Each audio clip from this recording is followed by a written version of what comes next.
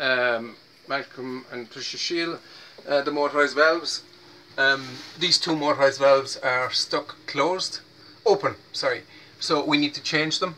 And there are 4 isolating valves. This is the flow, and there's 2 isolation valves there, one to the hot water, one to the reds, and the 2 returns. You can see the 2 valves in them there, so the whole lot can be isolated.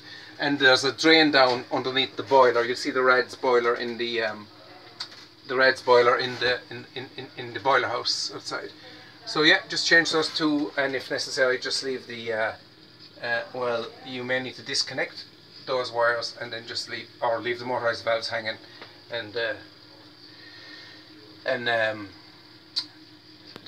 electrician can fix them up.